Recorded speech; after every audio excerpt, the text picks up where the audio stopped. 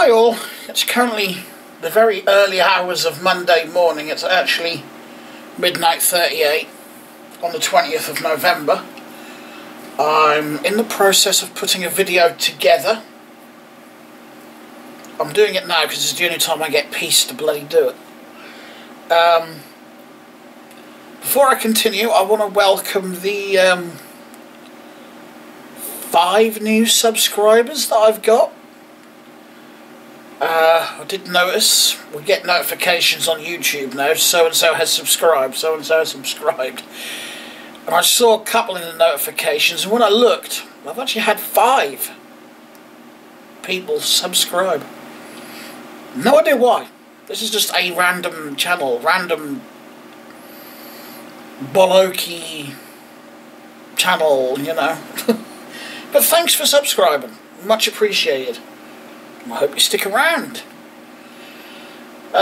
Anyway, moving on. There's a number of things that me and Mum saw on the way home tonight, because I always go to Mum's on a Sunday. First was a copper just sitting in the middle of nowhere on his own with his blue lights flashing. You know, we're about 2 miles out of town, my hometown, this one. So about 2 miles away from home, and we see the blue lights. And we thought he'd pulled someone over, because that road is prone to speeders. It's an A road, so... but there was no one there. It was just him sitting on the side of the road. His blue lights on. No cyclist. No car that he'd pulled. No vehicle at all that we could see that he'd pulled over. But he was right next to what's, well, the best way I could describe it is a very deep pit. And I mean a deep pit. It's probably about 20 foot deep, if not deeper. Why it's there on the side of an A road, I have no idea. It's been there since I can remember. And even as a kid, you know, I'd look out the window and it always intrigued me. Actually, at one point I did see a little rowboat down there, because there's like a little pond right in the middle of it. So, a pond in a pit in the middle of nowhere. It's weird, isn't it? And when the weather gets better, like springtime, and I remember, I might take the camera up there and actually show you, because it's not that far out of town. So, no idea why he was there, but anyway, there was then the weird lights that I saw in the sky. Mum thought they could be a drone, or someone playing with a couple of drones, but I'm not so sure, because they were doing like a, well, what looked like a pre-programmed pattern, you know.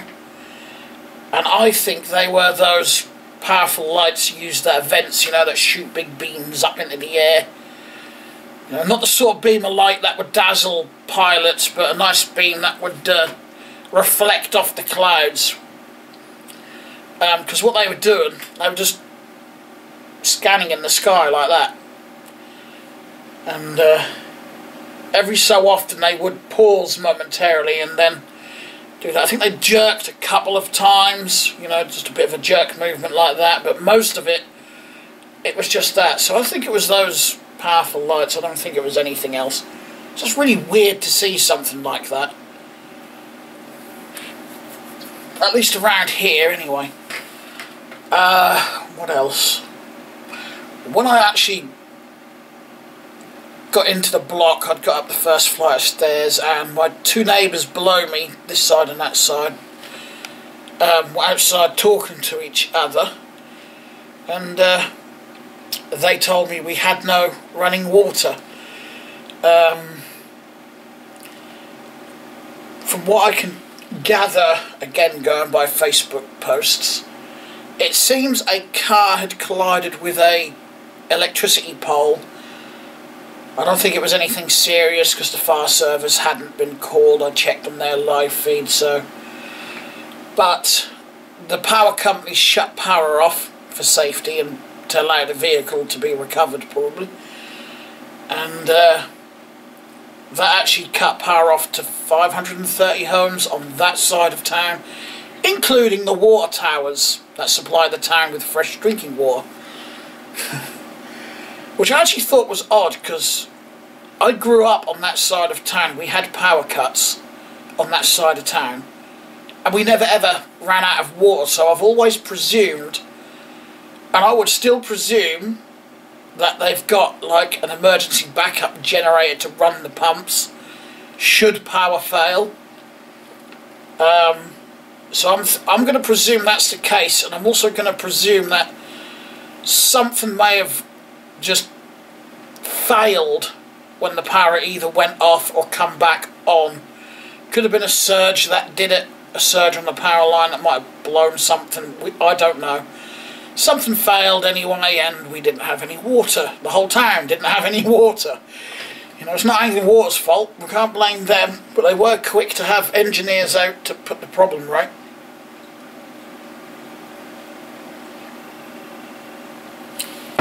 I've got running water now, it's perfectly fine.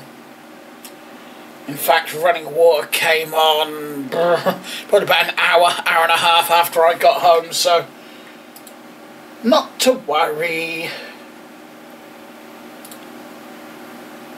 Oh, Scott was just telling me it's someone's birthday.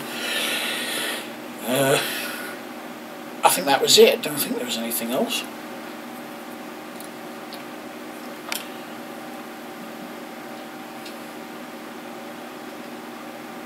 No, we'll try and keep this short because I've got another video I want to do. I'll get this one edited. I'm just waiting for it to prepare my videos, because I use Movie Maker, by the way. Mainly because this thing, the processor isn't good enough to run something like Adobe Premiere. I did try the trial version, but it took an age to open up on this. It was ridiculous. So I just uninstalled Adobe Premiere, and I just stick with Movie Maker for now. That, and I actually know how to use it, and I've actually found a few more little tricks that I can do. I've just been having a little play every time I put a video together.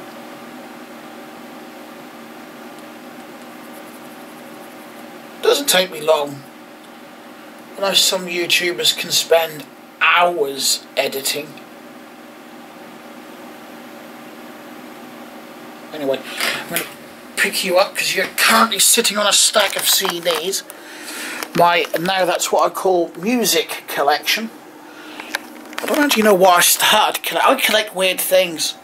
For those that have just subscribed, I do collect lots of things. And I do have Asperger's syndrome, in case anyone's wondering, or thinking I might, collect weird and wonderful things. There's your answer. My Little Pony cuddlies I collect, and figures, and I build with Lego, and I've got bicycles galore in the shed, and tools, computers, laptops, a cat that's trying to get my hand with his paw. He's going like that off camera, see? He's not using his claws, he's just pawing. I think he just wants a bit of attention. That's what this channel's about, it's just all sorts. Literally just all sorts. But I want to do videos where I'm more out and about and outside and whatnot. I think one of my more recent videos was my traffic cone collection, if I remember correctly. I got 66. So I've got 2 mini signs up here in the cupboard. But anyway, speaking of computers, I was having a sort out in my outside cupboard, trying to rearrange it so everything I don't need to really get to, and things that I'm not really using, like my die-cast cars, go right at the back of the cupboard, right at the bottom of a pile, because I'm not using them, don't need them. And everything that I do need, like my tubs of adapters and my electrical bits and bike lights and all that, are all where I can get to them. Because I do need to get to them quite often, so rearranged everything in there, and I've brought some PCs back into the flat. That one came with the most recent job lot of computers I purchased and computer bits and crap that I tend to purchase. It's a Packard Bell, and the side panel's off because I had no screws in it and I was just curious to look in it. The BIOS is password protected, but I can get over that with the jumper. You can reset the BIOS to get rid of that password. So, but I actually noticed everything looks, you know, OEM from when this was built by Packard Bell. We've got this weird audio thing on there. I can't remember exactly what that's for. No, all IDE stuff. I've actually just noticed we do not have a hard drive cage in here. I have got one that I could probably sort of jury rig in there, but I don't know if I'm going to bother getting this to go or if I'm just going to strip it out for parts. You know, it's definitely an OEM motherboard because it's green. A lot of OEM motherboards back then were, or at least the ones I've come across anyway. I put the RAM in because I didn't have no RAM in it either. But someone's upgraded the processor, the power supply in its life. Because, well, one, it's not actually screwed in there nice and tight. And two, it's a 550 watt. Can't just see it just up there.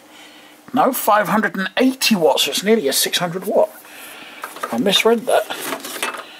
And it's got a SATA connector, which is way newer than this computer. So I'm not actually sure what I'm going to do with it. I would like to get it working and somehow bodge a hard drive in there, because it's an unusual looking case, you know, it's not a bog standard white case that they used to do. So, I mean, it does work. I have powered it up. This one I want to recase into another computer case, but I haven't decided which one. And this is going to pose a bit of an issue. I don't actually have to use those. I could just make do, you know, with the rear ones, which is on a PCI card. But I think, just for fun, I'll take these off this as well. And I'll choose a case that's got a blank like this, you know. An empty CD drive bay, and I'll mark where those have got to go on here and drill the holes out, and then mount it on one of these. I'm not too fussed, you know, with the USB ports and the FireWire as well, because or the card reader, because the case I've got in mind will have a separate card reader fitted and separate USB ports on the front, so that's not a problem. I'm just concerned about that. I'm hoping this is on a separate circuit board to that. And the card reader, actually. I'm hoping it's all separate, otherwise it's going to pose bigger problems. I don't... Well, the card reader actually does look like it's separate, possibly. We'll see.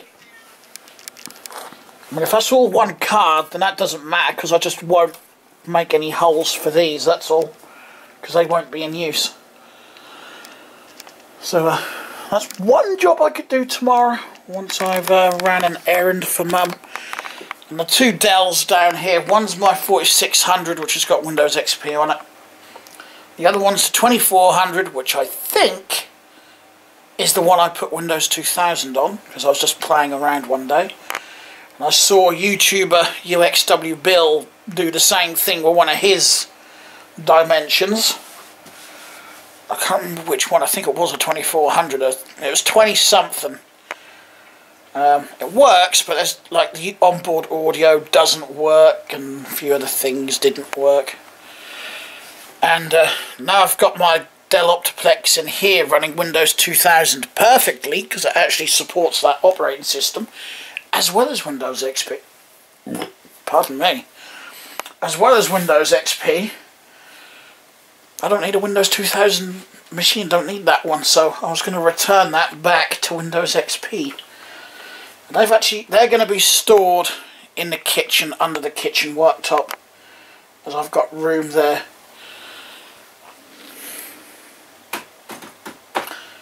Yeah, I actually feel like trying to recase that Sony Vaio tomorrow, so I think that's going to be tomorrow's job. Once I've ran an errand for Mum. Because she's at work tomorrow, so she asked if I would just pop across to the store and pick her a few bits up while she's at work. Because she's on her feet most of the day and she's got arthritis in her back, so by the time, you know, she's done at work, she doesn't want to go walking around a bloody supermarket. So I will go and do that tomorrow. I'm probably going to have to go and get something for breakfast, so I'll probably do it then. So it's all done and dusted and I ain't got to worry about it. And I can just come back here, eat breakfast, piss around with that Sony Vaio. I'll clear some space in here.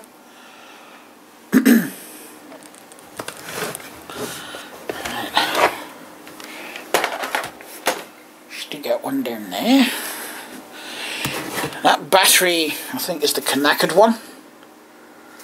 No, I nearly threw the wrong one in the bin. That's the good one. Don't want to throw that one in the bin. I'll throw the knackered one in the bin. There's no point keeping it if it doesn't charge.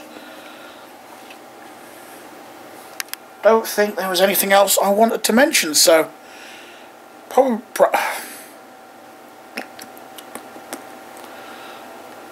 I'll get my false teeth in, that might help. That's totally thrown me off on what I was going to say. Yeah, I'll just sort that out. It's not going to take me long to get that sorted.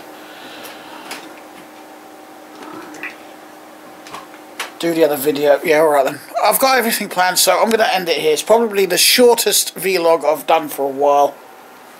So, thanks for watching, and I will talk to you again in the next video. Bye!